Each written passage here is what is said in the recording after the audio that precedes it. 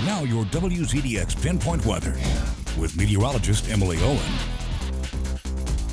We had another fall-like morning here across the Tennessee Valley. I hope you had the opportunity to step outdoors and enjoy the cool and less humid weather we saw. Let's go ahead and jump out to our graphics to show you what low temperatures looked like all across the Tennessee Valley. We saw 54 degrees this morning in Huntsville, 55 in Fayetteville, 56 in Coleman, and 58 degrees in Florence. Pinpoint Viper right now is showing clear and dry conditions, and it looks like we're going to stay that way heading into the overnight and into the weekend. Weekend forecast looks like this: 86 for the high temperature. Tomorrow we'll be seeing plenty of sunshine.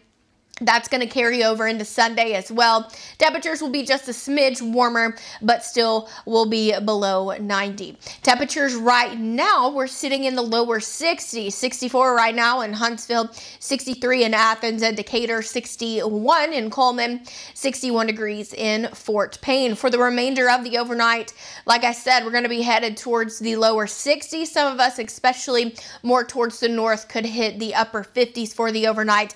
But all in all, it's going to be a pretty clear and quiet night. Hey, Saturday, tomorrow, we all know what that means here in the South. Going to be a big football day. University of Alabama versus Mercer. Plenty of sunshine for that 3 o'clock kickoff. Auburn versus Alabama State. They're going to be seeing plenty of sunshine as well for their 11 a.m. game. UNA versus Chattanooga, 83 at kickoff. And Alabama A&M, they've got a bye week this week, so I hope they get some much needed rest. Temperatures and heat index, our moisture is going to start to increase heading towards the end of this weekend into early next week.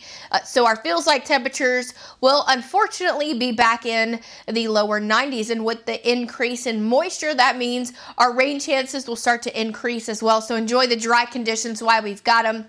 We'll be dry throughout Monday. Tuesday, I've got a 30% chance to see rain, a 40% for Wednesday. Now, not everywhere we'll be seeing rain. Some areas will stay dry.